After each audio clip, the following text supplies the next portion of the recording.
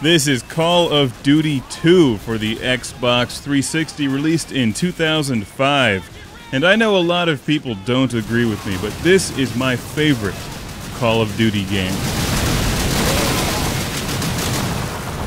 And I've played Call of Duty 3 and finally played Call of Duty 4, and they're both excellent. There's something about this game in particular that packs a sense of scale and design mastery that few games ever achieve. It's intense, dark, violent, gritty, yet somehow thoroughly enjoyable when you take into account that it's just a video game with excellent controls and gameplay. In some ways, it may look a bit dated graphically today, but as you know on this show, graphics take a backseat to gameplay, and the gameplay in Call of Duty 2 is amazing.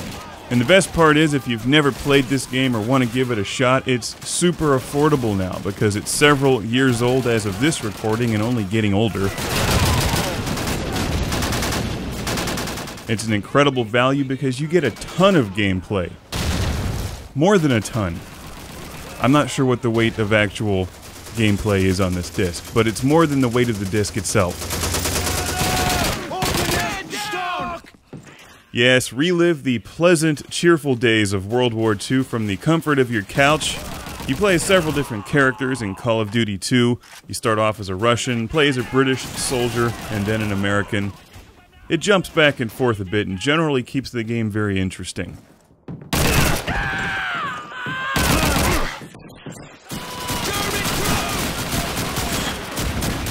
While I'm interested in World War II history, you're not going to learn much from this game. It just glorifies the action part of it.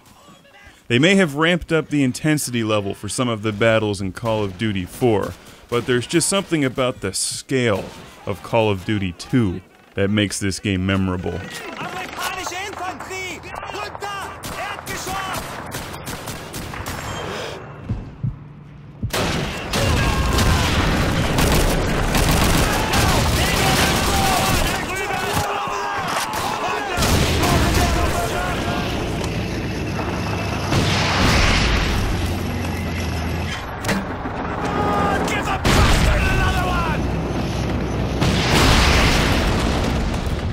They've certainly made improvements with the textures and some of the details in the newer games, and the lighting in Call of Duty World at War is incredible. So even though there's a couple indications that this is an older Xbox 360 title, it still looks amazing to this day, I think. It's very well designed and has excellent art direction. I like the gameplay. I would prefer to actually see them put this exact same gameplay into a massive science fiction epic, which they probably won't do, but there's just something so intense and gritty about the Call of Duty series that makes these games the virtual equivalent of caffeine. This is also on PC. When you play through the game on a 360 version in Veteran, you unlock the majority of the achievement points. You can also play your friends online.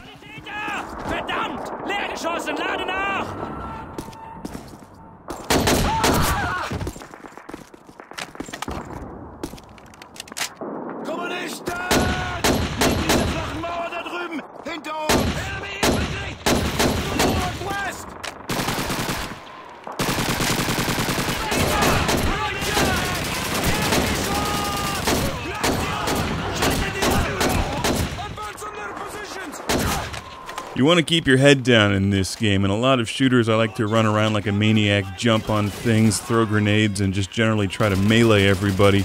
Doesn't work in this game, especially on the harder difficulty settings.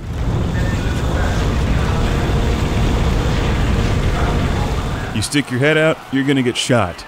Something else I enjoy about this game and the other Call of Duty games is that checkpoints are frequent, and the loading time after you get blown up is very fast. And they always give you a nice little quote from some generals, or Napoleon, or somebody, just to remind you that you don't really want to try this for real.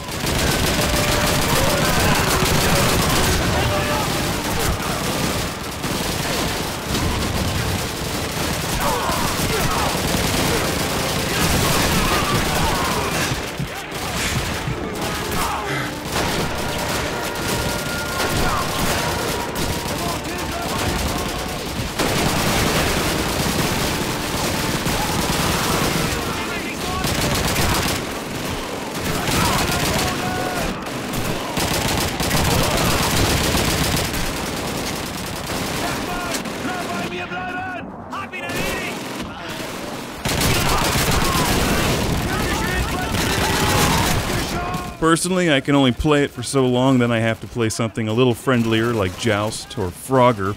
But as intense shooters go, Call of Duty 2 is a must-play.